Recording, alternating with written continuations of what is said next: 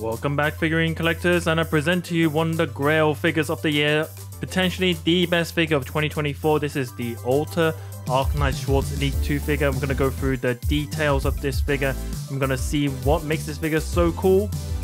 Okay, I wanted to make that joke. And I'm going to go through some important things like why surface shipping can save you money and why I tend to use it for these big figurines which come in their big boxes.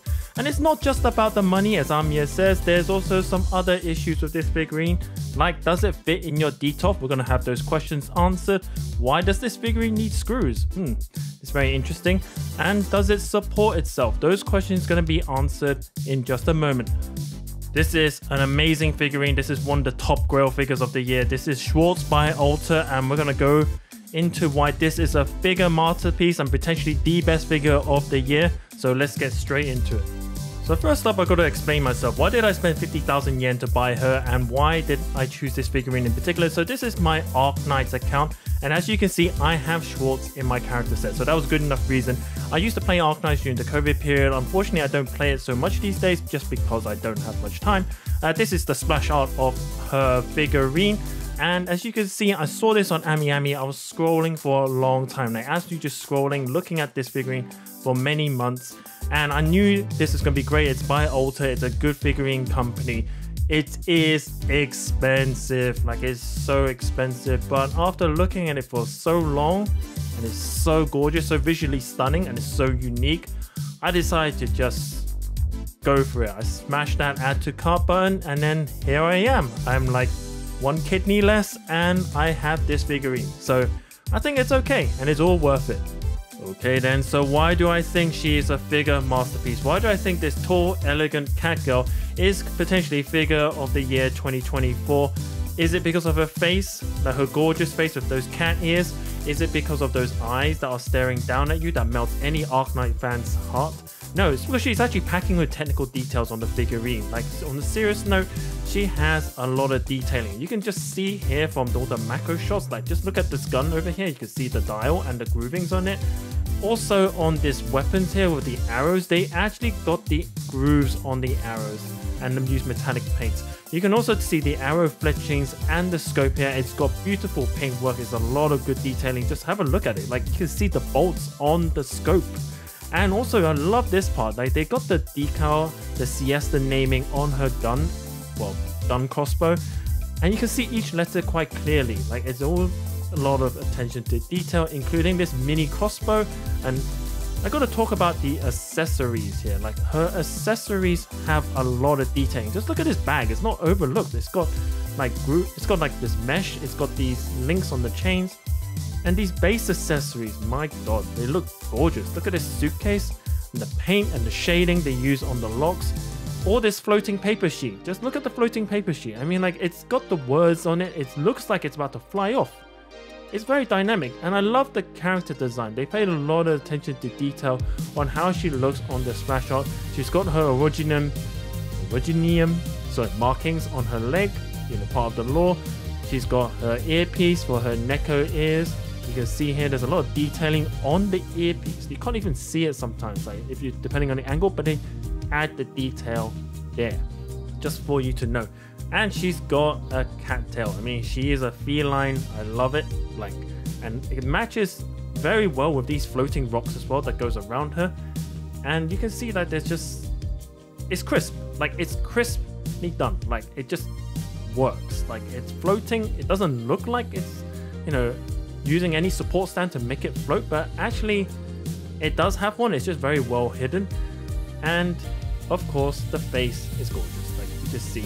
Also, the color gradient is spectacular. Like, the color gradient is just used everywhere. Look at her clothes here, and it extends all the way through her figure. Like, it goes through her translucent hood, and also down to her hair as well. We're going to look at her hair in a bit, but yeah, you can just admire the color gradient. There's no more than one shade of color used everywhere. Stunning. It's absolutely gorgeous. You can see now. We can see all of the hair floating around, like different shades of gray moving on to a light shade of lavender, like this thing, but it's great. And also the sort of translucent feel of it, I don't know, it just adds this really high quality effect to it. It's like It's one of those figures that you can stare on the outside and admire it for a long time, very slowly, but then looking deeper in, you can see even more detail and admire it even more. It's a very fun figure to own.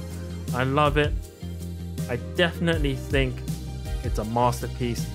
It's full of this dynamic feel for the figurine. It feels like she's floating. It definitely feel like she's about to take off and jump into the air at any given point. This is an S tier figure.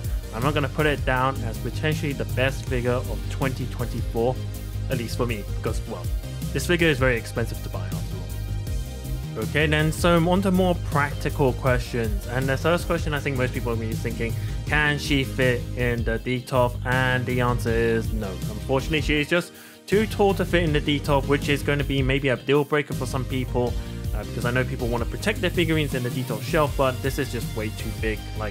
And I'll give you the exact measurements of her height later on.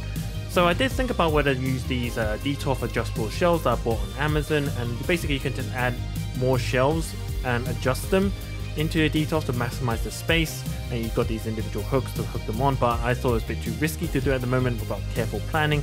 So I just went around the house looking for good places to put it, and I'll just show you where I tried to put her. And after searching around the house, one of the coolest place to put her was actually in the fridge. She will fit in there, and who really needs to eat anyways when you're figurine collecting? Okay, jokes aside, I did manage to find a place for Schwarz, and it's not in the fridge. It's actually in somewhere safe. But before that, I'm going to give you a mini room tour, and this is what a figurine collector of 2 years looks like. If you want to see any of the figurines in more detail, please check out my video of 19 scale figures that I did earlier in the year. But for now, feel free to take a look at my room.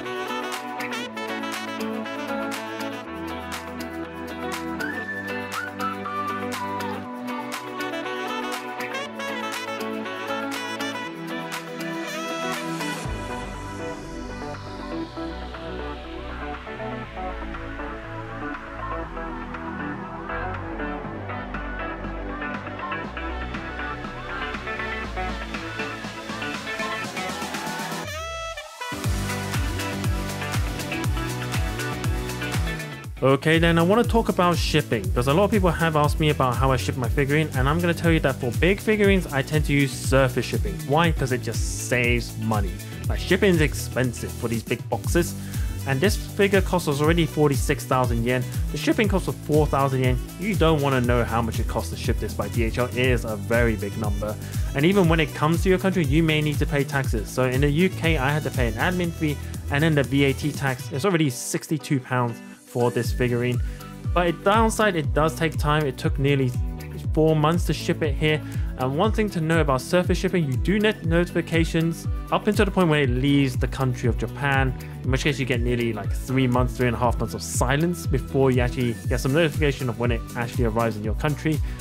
Big anxiety for a lot of people. May not be for everyone, but for me it saves money, so I will keep doing it. Righto, why does Amiya look worried? What problems does she have?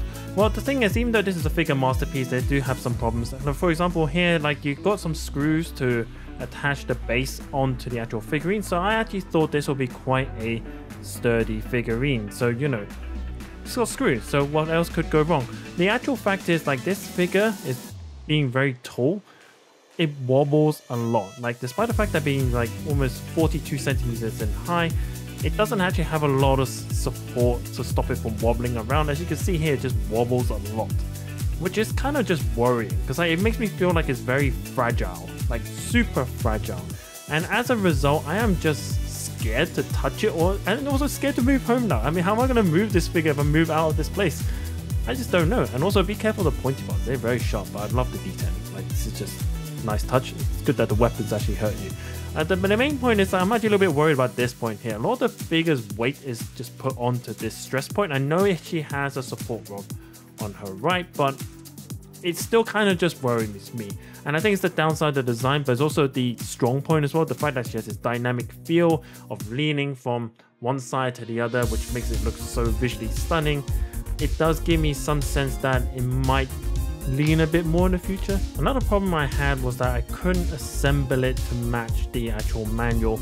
And what I mean is like there's this little gap here between the trigger point and the actual base of that little clip there.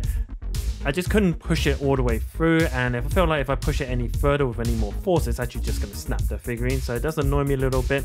It's a minor detail, no one really spots it unless you use a macro lens like I do. I don't like this string across her head, but I think you only see that when you look at a certain angle. It just covers her face a little bit. It is a very nitpick point though, to be honest. The other nitpick I have is that there's a little paint spot on her coat, which I spotted. Again, it's tiny, I don't really notice it. But none of these problems actually put me off the figurine. She is still a masterpiece. Okay, figurine collectors, I know I've used a lot of strong wording here, calling her a masterpiece, calling her the best figurine of the year. But that's generally what I feel like. I mean, I feel like this is a strong contender. I know Arknights have released some really good figures, including this one, which is really expensive as well. Jesus. But still, this figure has all the right pieces, all the right detailing, all the right quality. I'm gonna put her out there as contender for best figure of 2024. It's definitely my best figurine for 2024 pre-ordered. Now I'm still waiting for a Frost Nova scale figure. I don't know if anyone heard anything about it, but I think it's gonna be hotter than the chilies that she eats. I have her Nendoroid coming and it's being shipped by air parcel. I didn't need to use surface this time because it's tiny.